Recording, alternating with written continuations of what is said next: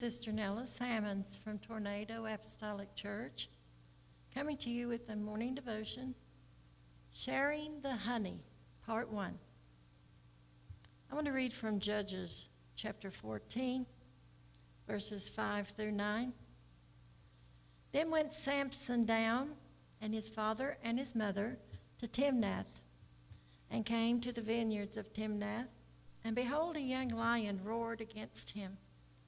And the Spirit of the Lord came mightily upon him, and he rent him as he would have rent a kid. And he had nothing in his hand. But he told not his father, or his mother, what he'd done. And he went down and he talked with the woman, and she pleased Samson well. And after a time he returned to take her, and he turned aside to see the carcass of a lion. And behold, there was a swarm of bees and honey in the carcass of the lion. And he took thereof in his hands, and he went on eating, and came to his father and mother, and he gave them, and they did eat. But he told not them that he had taken the honey out of the carcass of the lion. A lion suddenly roared at Samson, but God turned it into a marvelous testimony. Samson's sharing the honey with his parents shows that the trials God causes us to pass through become blessings for ourselves and others. Hallelujah. Summer reminds us storms can spring up suddenly, and they can be very violent. This story reminds us evil is always lurking and always looking to pounce. You are more likely to get pounced in Timnath. Samson was attracted to a Philistine woman who lived in Timnath. When you go to the devil's side of town, don't be surprised if you get attacked. Samson was in the vineyard, and most likely picking and eating grapes. In Judges 15 and 5, then went Samson down and his father and his mother to Timnath, which I just read, and came to the vineyards of Timnath, and behold, a young lion roared against him. The text says he was with mom and dad. But if you read a little further, they were with him, but somehow on the trip he had gone off on his own and was attacked by a lion. A lion isn't something you want to face alone, and yet everyone will have a day or a few like this on your journey. Jesus went to the wilderness by himself and was tempted by the devil. David described his time alone, speaking of being attacked by enemies and abandoned by his dearest friends. In Psalms 31, 11 and 12, it says, I was a reproach among all mine enemies, but especially among my neighbors, and a fear to mine acquaintance. They that did see me without fled from me. I am forgotten as a dead man out of mind.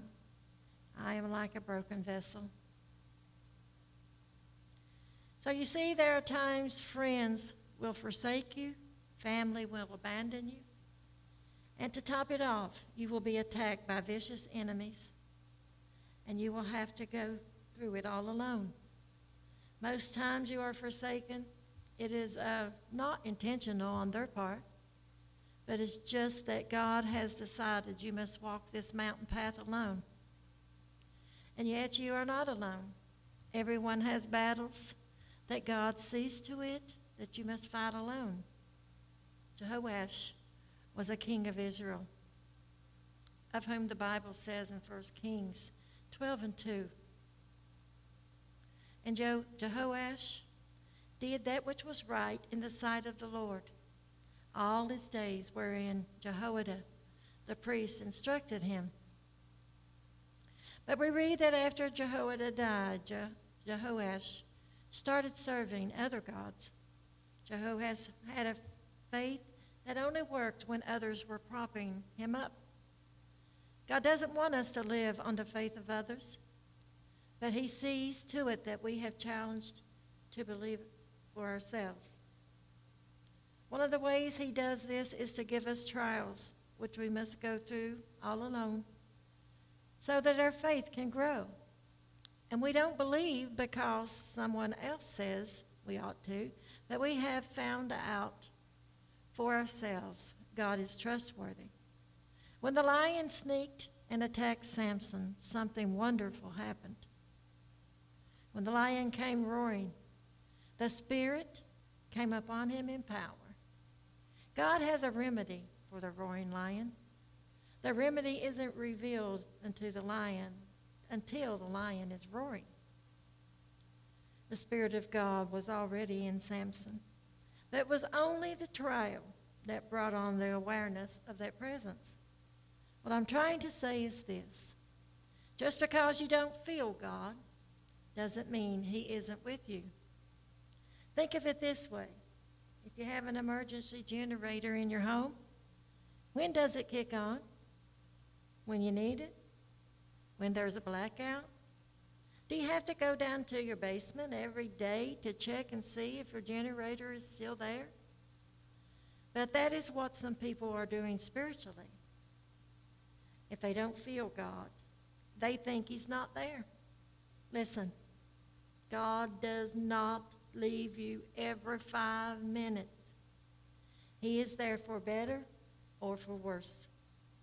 He is in it for the long haul. There is a truth in the word sweet air of prayer that we can have sometimes of intimate communion with God. But there are also normal times where you may not be aware of his presence. But that doesn't mean he has left. When the lion roars, he won't let you down. He will be there for you. The lion that wanted you for lunch became lunch for you and others. Bees formed a nest there. Samson ate some of the honey, and he gave it also to his mom and dad. Honey grows in the carcass of yesterday's trials. Honey grows in the hallowed memory of what God has done for you. Honey is for sharing. He dipped his hands in honey, and his mother and father did eat also. When we make it our priority to seek first the kingdom of heaven, God will see to it that we dip our hands in honey for personal refreshment and to share with the world. Jesus is one of most post-resurrection appearances. Says to Peter and some others who had left ministry and gone back to fishing, "People, have you any meat?" he said. "Have you caught any fish?" They replied in the negative. It is God's intention that when the world comes knocking at your door, that we can reply in the affirmative. Yes, I have meat. I know what it's like to be down on your luck, if there is such a thing. But at the point of need, Jesus helped me. Every child of God will have times when the lion roars, but it's only so that God may show himself strong on our part, and that we may dip our hands in the honey of answered prayer and share that testimony with the world. There are a couple of scripture references to honey from the rock. One is found in Psalms 81. But I would feed you with the finest wheat. I would satisfy you with the wild honey from the rock. Another's found in Deuteronomy 32:13. I'll be reading from there. He made him ride on the high places of the earth, that he might eat the increase of the fields. And he made him to suck honey out of the rock and oil out of the flinty rock. Wild honey was honey stored by bees in rocks or trees. If there is not a place for bees to create a hive, they will create a nest in rocks, as seen in the story of Samson in the carcass of a lion.